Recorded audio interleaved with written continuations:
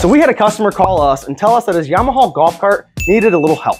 It didn't make it up the big hill at his lake house. It didn't go very fast, and it needed a little sprucing up. We started off by tearing his cart down to the bare frame and restored the entire frame to look like it's brand new. We took his lead acid batteries out of his cart and put in a maintenance-free lithium-ion Roy Powell battery that gets 35 to 40 miles per charge. Installed a Navitas 4 kilowatt AC motor, a 600 amp Navitas AC controller with a heavy-duty solenoid. Then we installed an OTF, which is an on-the-fly controller, which gives you 3 knobs, acceleration, speed, and brake. Upgraded him to a street legal Madjax light kit. Threw on some beautiful Modz 14-inch chrome Mayhem rims. So now, not only does his golf cart look better, but it can do a burnout when taking off.